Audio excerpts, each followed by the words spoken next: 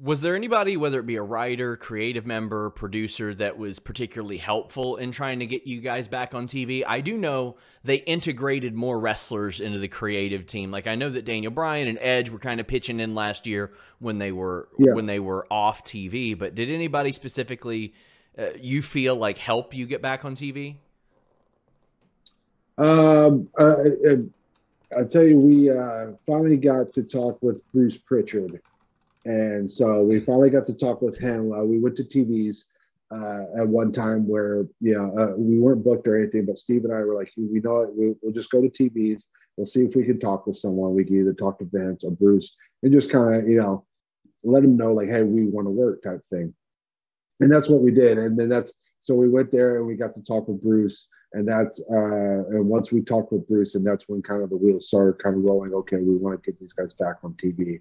So I said, I don't know if he went to bat for us or if he, like had an idea already in head. But I know that once we talked to Bruce, it was probably about a week or so later that we, got introduced to the idea that it was going to be Corbin in ourselves. So to kind of go back a few years, who were the main people you worked with creatively in NXT? Because I know you all did a lot of different things. I know that Triple H's role has evolved significantly over the years. Yeah. How was that there for you, and who helped you? Oh man, there's a lot of people that helped us creatively. With me, with Murphy and myself. I mean, we had a lot of people. A guy named Ryan Katz. There that would always film stuff and always willing to do promos and stuff. He did Wrestling Society X back in the day, I believe. Yeah. Dusty Rhodes was another big advocate for Buddy and myself, and of course Alexa.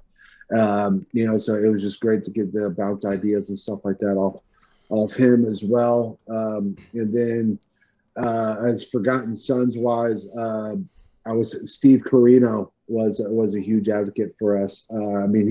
So much to the fact that when me and Steve were pitching the idea, we would do these performance center shows, and these are the shows that are kind of where you kind of get the pitch ideas. It's not you're in front of your own peers, in front of a camera, but you get to pitch your idea and kind of like how it would look, on TV in a storyline type thing. And I'll never forget that Steve Carino volunteered that because Cuddy and I were going to beat him down, and then we were going to start shaving people's heads. And he was one of the people that we did just to kind of show, a side of intensity and that type of stuff. And so that was one thing that I was always grateful for. He was always great with coming with ideas, trying to help us like, hey, how do we write this to get to a writer? How do we present this and that type of stuff? So Steve Carino was always great with that. I think helped out a lot with the Forgotten Sons.